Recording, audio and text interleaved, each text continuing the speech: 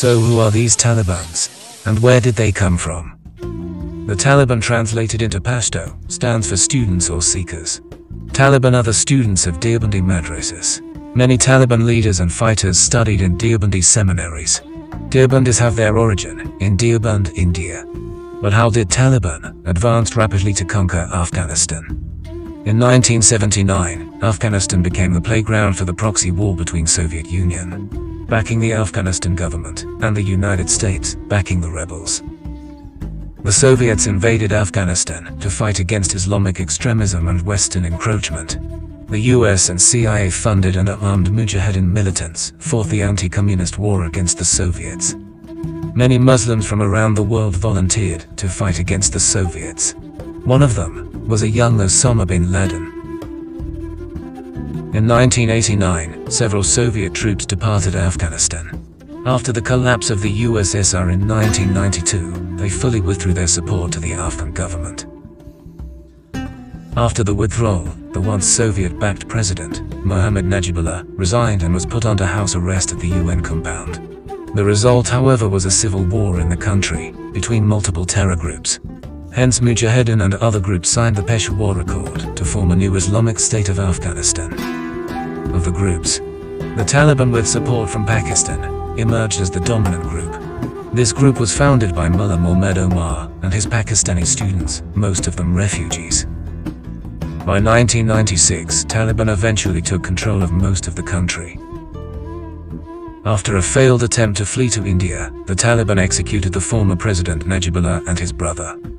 Taliban also implemented their version of Islamic law. They prevented girls from going to school and denied women the right to work. Legal punishments and executions took place in public.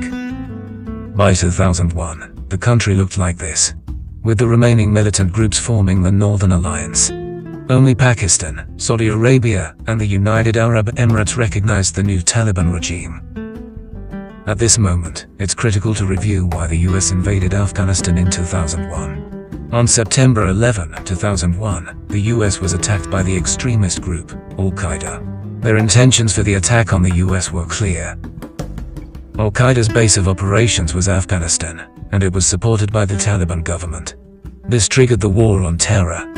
Hence, the then US President, George W. Bush, issued an ultimatum to the Taliban: close the facilities and hand over the leader of Al-Qaeda, Osama bin Laden. The Taliban rejected the ultimatum and refused to surrender bin Laden. The US lent support to the Northern Alliance forces and then brought in its own forces.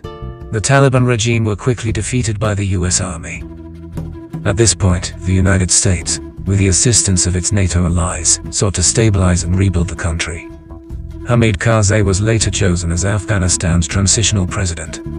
In 2003, the US surprisingly shifted its focus from Afghanistan to Iraq, specifically Saddam Hussein.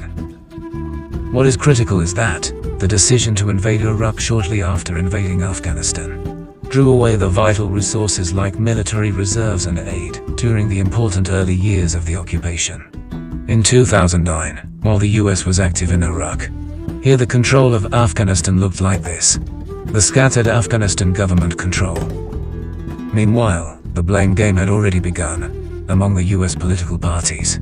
You see, the US invasion of Afghanistan was ordered by the Republican, George W. Bush. After winning the 2008 US presidential election, Obama completely withdrew the US troops from Iraq, but reduced the troops in Afghanistan. In the 2012 presidential election, Republican Romney agreed with Democrat Obama that USA needs to get out of Afghanistan. In 2016, Republican Trump and Democrat Hillary Clinton both promised to take the USA out of Afghanistan.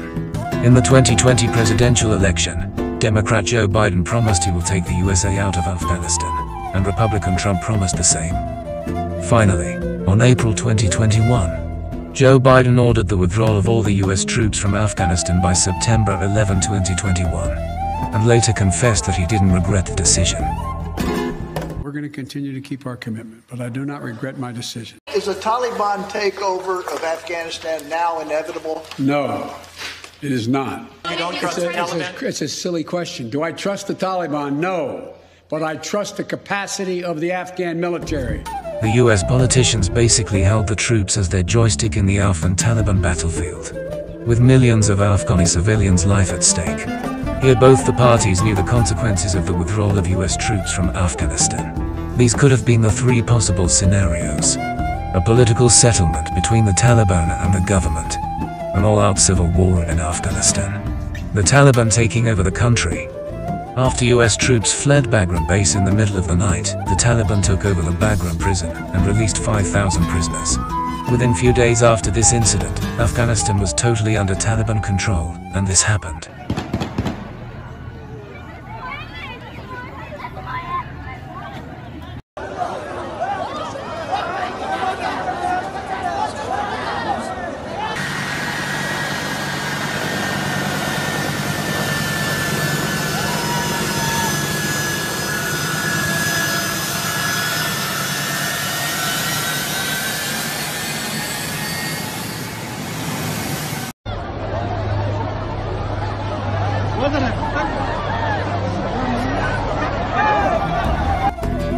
Taliban conquered Kabul. Afghan President Ashraf Ghani fled to Tajikistan. Chaos erupted and thousands of Afghans were desperate to take refuge. To sum up, this tragedy was years in making.